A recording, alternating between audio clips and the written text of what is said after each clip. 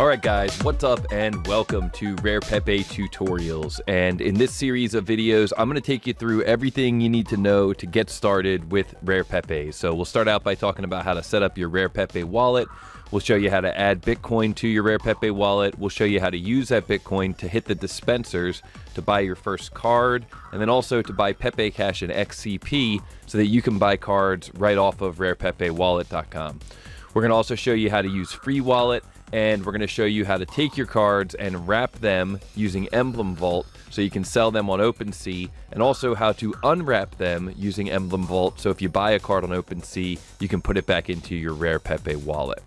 So what do you think? Let me know down in the comments if you want to see additional topics. We'll try to work them in as well. Always looking to get feedback. Is this series hitting the mark? I know you probably won't know that till you get deeper in the series. So let's get into it here. But just before we do, I also want to remind everybody that what I'm showing in this tutorial series is a little bit more complicated than where you might want to get started. If you're just getting into the world of RAREPEPEs, I encourage you to take a look at our other videos, the Absolute Beginner's Guide, where we show you how all you need is MetaMask and an OpenSea account, and you can start buying Pepes right away. So if you want to just, do an absolute beginner's walkthrough, take a look at those videos. But if you want to learn a little more about what's going on with Xchain.io and what's going on with the DEX and just kind of some other ways of buying and selling RAREPEPEs, stick around because that's what we're going to cover in this tutorial series.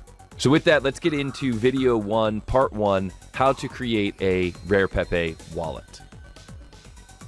So for this tutorial series, I wanted you to be able to really follow along click by click. So I decided to just create a new build of Windows 10 and do everything live, or at least do as much as possible live here.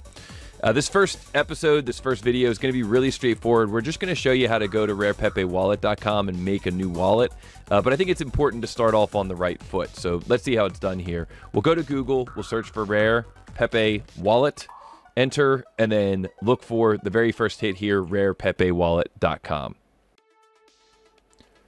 Now, the first time you log in, what you're going to see is that there will be a new wallet has been created for you, and then you'll be presented with this list of words. This is your passphrase. This is very important to write down. So grab this entire passphrase, write it down. Don't copy and paste it into a text document. Just write it down somewhere that it's going to be safe, that you can get back to it. And the reason that's important is because if your computer ever crashes, if you ever have a catastrophic failure of your computer, you're going to need this passphrase to recover access to your RAREPEPE wallet. Similarly, if you were to jump to a different computer, you can use this passphrase and then you'll be able to access your RAREPEPE wallet from that computer.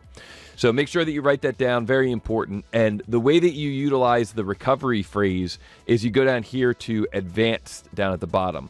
So, once you have that written down, you could go to a different computer and you could make sure that you wrote it down properly by going down here to advanced. And when you click advanced, you can choose here to enter an existing passphrase.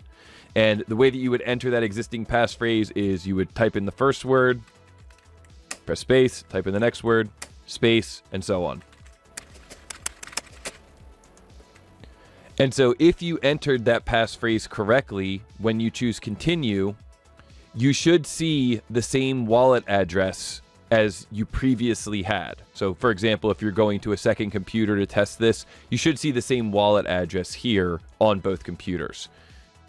Now, the first time you log into RAREPEPEWallet.com, you won't be using the recovery phrase. You'll just be writing it down.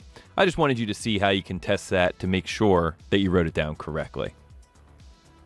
But that is your RAREPEPE wallet address. You are now set up. You officially have an address. So we're ready to start buying cards, right? So we'll go down to one of these cards and we'll flip it over and it says buy, sell with XCP, buy, sell with Pepe Cash. All right, well, let's go up here to the upper right to the little wallet icon, the little dollar icon. And let's look here and we can see, 000. We don't have any money in this wallet. So we're going to need to load up this wallet before we're ready to start buying RAREPEPEs.